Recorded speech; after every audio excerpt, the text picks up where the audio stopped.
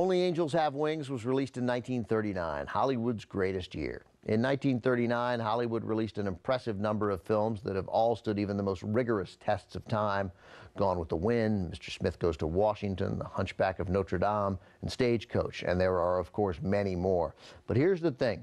Thomas Mitchell, who we just saw playing Kid Dab in Only Angels Have Wings, also appeared in all of those other movies I just mentioned.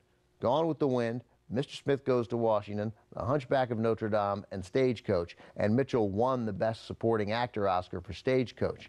If you're a fan of Only Angels Have Wings, then you'll want to check out this new release from the TCM Vault Collection. We've produced it in partnership with our friends at Sony Home Entertainment, and it's the recent 4K restoration of the film, so it's looking as good as it did when released 75 years ago in 1939.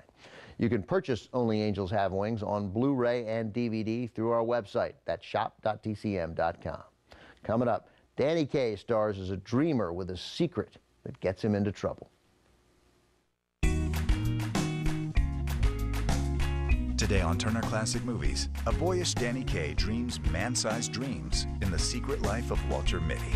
Then Shirley MacLaine has faith in the human race as sweet charity. And the world's A Foul Sty to Joseph Cotton in Shadow of a Doubt.